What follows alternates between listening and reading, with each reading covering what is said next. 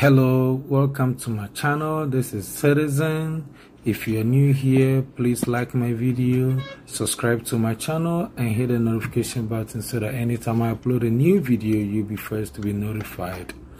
I came up with this simple design because the security post wasn't part of the initial plan, so I had to make use of the small land that I have in front of my building to come up with this 9 by 12 feet plan.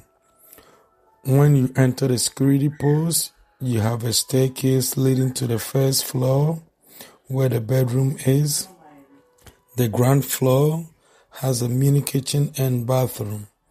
You can have a double gas stove in there to cook something, and there's also gonna be a single sink at the kitchen, and in the bathroom there will be shower, toilet, and basin, aka bathroom sink.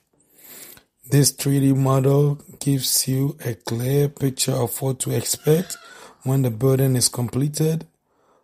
With this, you can do all the necessary changes before they start building your house. Technology has made it easy for those of us who have the knowledge to use it. Once you have a 3D of your building plan, that is your virtual building right there. So you can make lots of changes. You can even decorate, arrange and rearrange your living area, kitchen, bedrooms, and on. One thing that I like about this design is that as soon as you climb up the stairs, you go straight into your bedroom.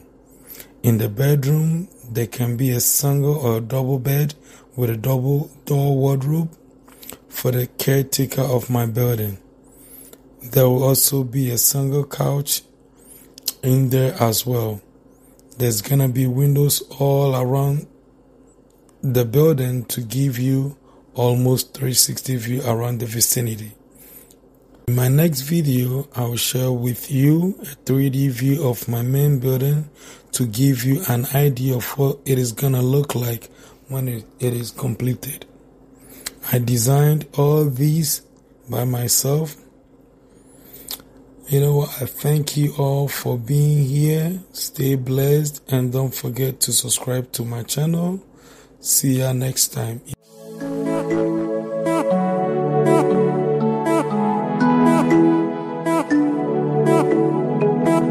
Mushi yalenga monu ya bapli ya budu ya hu ya dia dede no kuyenge juleka uti ishyanga monu